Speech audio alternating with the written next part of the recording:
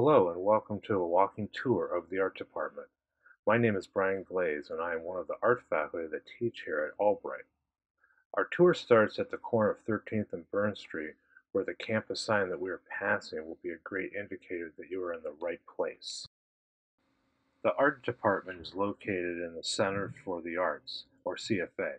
As we walk up to the art entrance on our right, the Friedman Gallery is on our left.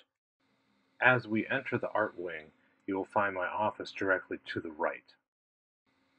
With my office to our right, we will continue through the double doors to the sculpture studio. Entering the sculpture studio, a number of mediums are explored. This ranges from wood, clay, welding, and mold making. Directly ahead is the woodshop and student display wall. As this is the main work area in sculpture, there are other dedicated studios for welding and mold making, plus an outside yard. We are now entering a lecture space that is connected and shared with three other studios. The first adjacent studio is the dark room to our left. It houses a main exposure and development area, plus side rooms for negative loading and a second work area for exposure and development. A side note, students have after-hour access to the darkroom and all of the other art studios here at Albright. Exiting the darkroom, we are now heading over to printmaking. The print studio has two large etching presses, drying racks, and other work areas for inking and etching. We're now going to finish up the first part of our tour with our Mac lab. This is one of three Mac labs that the department utilizes.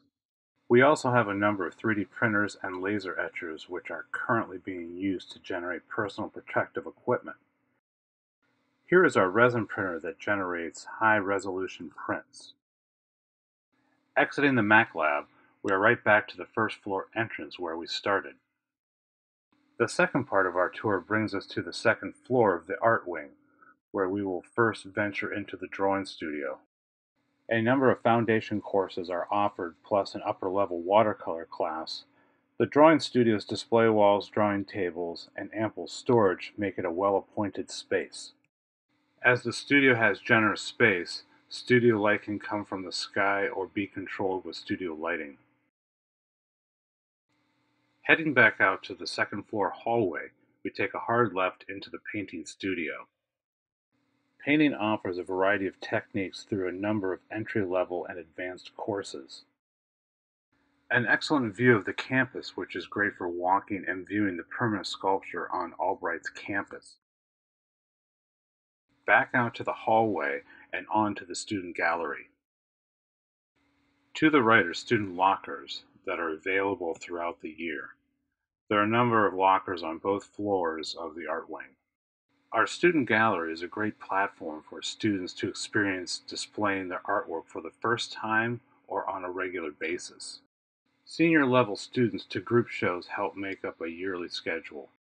We are now leaving the art wing and onto the skywalk, which gives you more views of the campus. The courtyard area that we're coming up to is called the Merry Miss. It is an integrated sculpture and architectural environment that is used for performances, spoken word, and other gatherings on campus.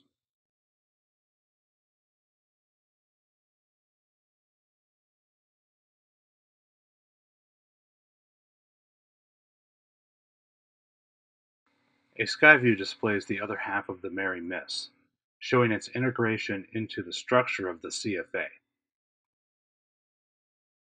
We are heading over to the Friedman Gallery, which showcase national and international exhibitions.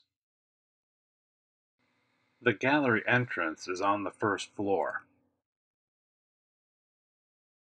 At the end of each academic year, the annual student art exhibition is held with artwork ranging from 2D, 3D, and digital.